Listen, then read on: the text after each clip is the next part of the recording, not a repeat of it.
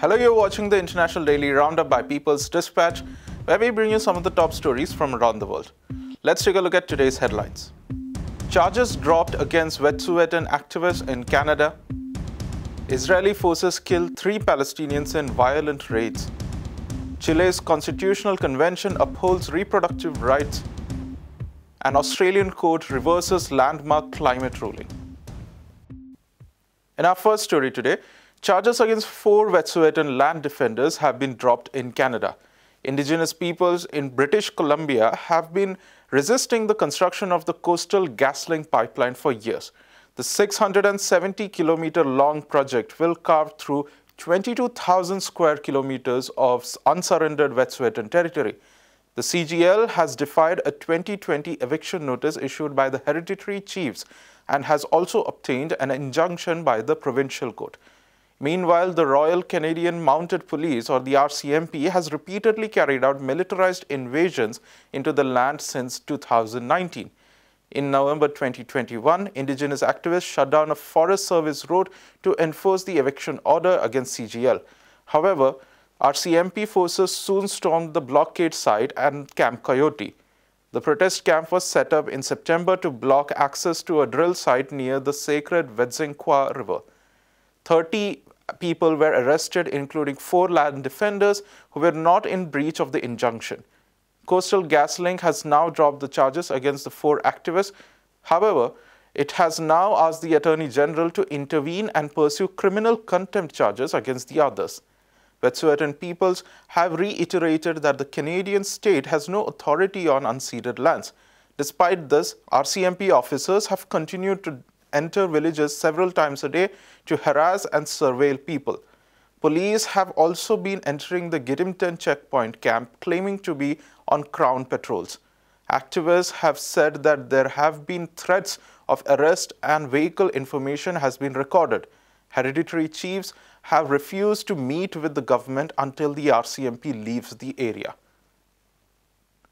We now take a look at Israel, where security forces have killed 3 Palestinian men in the occupied West Bank and Negev desert this week. The Palestinian Health Ministry confirmed on March 15th that 9 other people had been wounded. 17-year-old Nader Haytham Ryan was shot during a raid on the Balata refugee camp. He was struck in the head, abdomen, and hand. A witness told Middle East Eye that Ryan was on his way to his family's tea stall when Israeli forces opened fire. Palestinian officials have confirmed 3 other injuries from live bullets and a stun grenade. The forces raided the Balata camp around 5:30 a.m. to arrest Ammar Arafat. He was wanted for allegedly forming an armed group in Nablus. Arafat was arrested and Israeli forces were met with armed resistance while retreating. All shops and schools remained closed in Nablus on Tuesday for a day of mourning. On Monday night, the occupation forces also raided the Kalandia refugee camp near Ramallah. A man in his 20s, Ala Shah, was fatally shot in the head.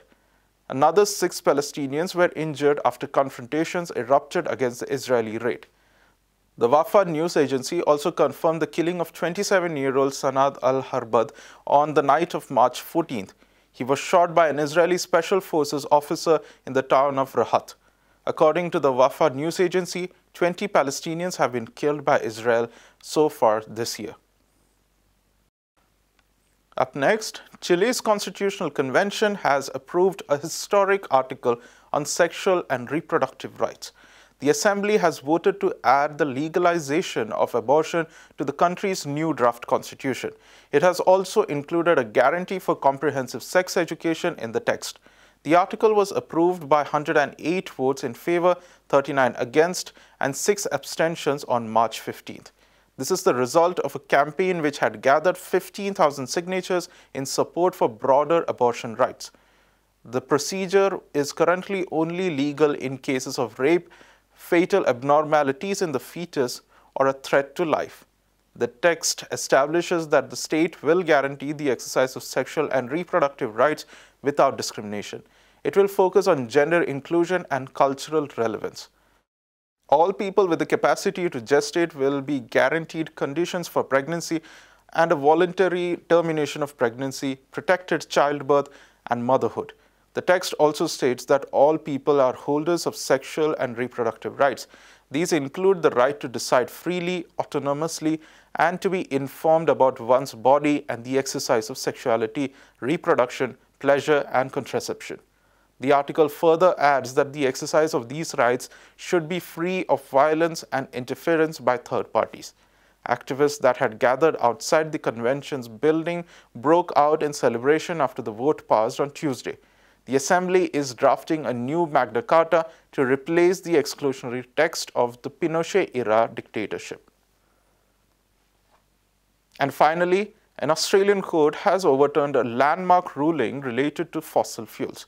In 2021, a judge ruled that the government had a duty of care towards children when it comes to approving extractive projects.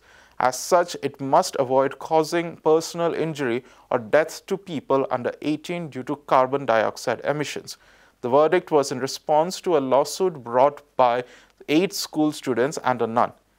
Environment Minister Susan Ley had appealed the decision. On March 15th, the 3-judge bench of the federal court ruled in her favor.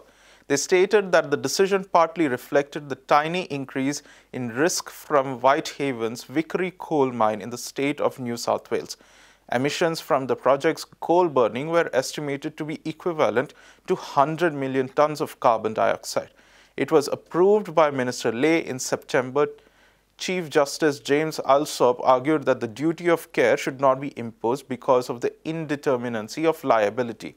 He said that there was a lack of proportionality between the tiny increase in risk and lack of control and liability for all damage to all Australian children ongoing into the future. In light of the ruling, student activists have said that they will continue their fight for climate justice.